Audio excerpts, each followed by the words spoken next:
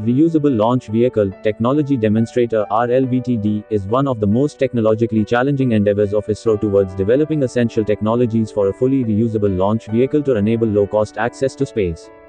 The configuration of RLVTD is similar to that of an aircraft and combines the complexity of both launch vehicles and aircraft.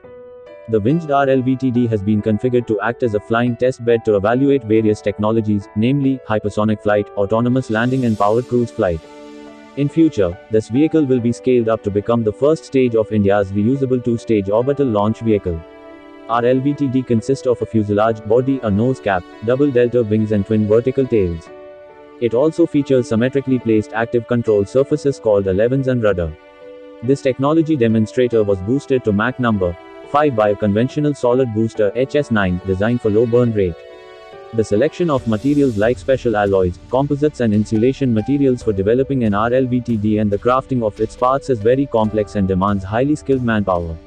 Many high-technology machinery and test equipment were utilized for building this vehicle. Objectives of RLVTD: hypersonic aerothermodynamic characterization of wing body, evaluation of autonomous navigation, guidance and control (NGC) schemes, integrated flight management, thermal protection system evaluation. Achievements: RLVTD was successfully flight tested on May 23, 2016 from SDSC Srisharikota, validating the critical technologies such as autonomous navigation, guidance and control, reusable thermal protection system and re-entry mission management.